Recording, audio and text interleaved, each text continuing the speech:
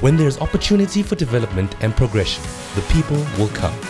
And the creatives of the city of Bloemfontein came out in their numbers to a panel-style discussion called The Classroom.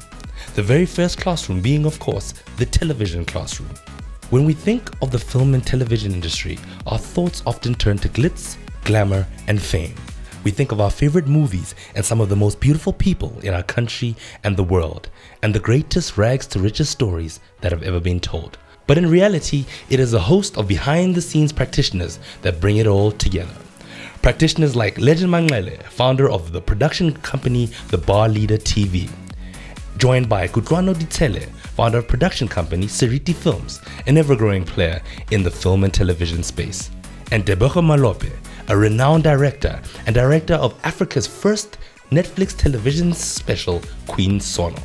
All of whom took to the stage to present their views on an industry that very few actually know the behind the scenes of.